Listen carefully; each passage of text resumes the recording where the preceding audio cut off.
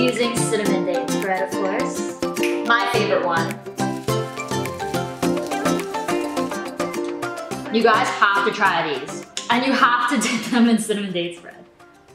We're gonna jump right into this. I'm showing you guys how to make cinnamon dates bread French toast sticks. Bonus is that you can dip them in afterwards instead of syrup. Go ahead and grab your favorite bread, whether that's multigrain, sourdough, rye, or challah? Challah? Not sure how you say that. I've never been one for the English language, although it is my first. I got some special grain-free bread from AWG Bakery. It's really good, it's super thick. The thicker, the better. In every case in life, but especially French toast. It'll soak up the juices of the cinnamon and vanilla and egg wash, so.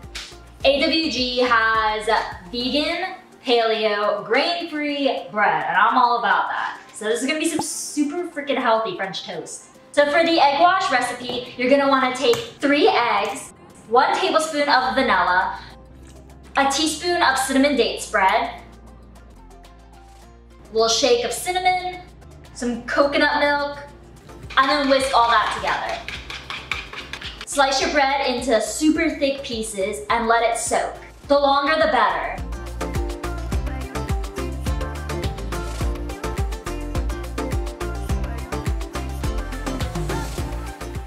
After your bread has soaked up all that cinnamony goodness, you're gonna wanna put it into a greased or oiled or buttered pan. I used coconut oil for this case, and watch it sizzle.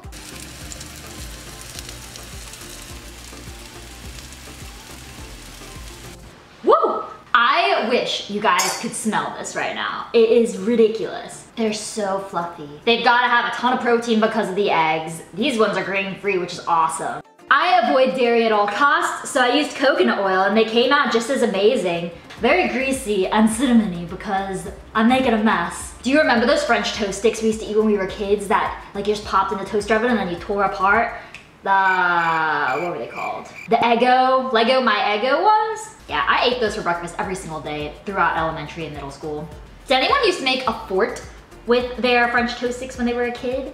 Like what if we stacked them all fun? It's like playing with Lincoln logs and like now we can cut them in weird diagonal shapes.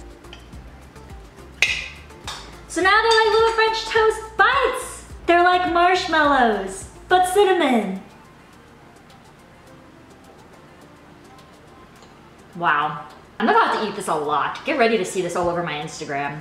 Also, shout out to AWG Bakery for hooking up the freaking dense bread. I still have this loaf left over, so I'm gonna make more. Their ingredients are arrowroot flour, organic almond flour, coconut flour, apple cider vinegar, chia seeds, maple syrup, salt, olive oil.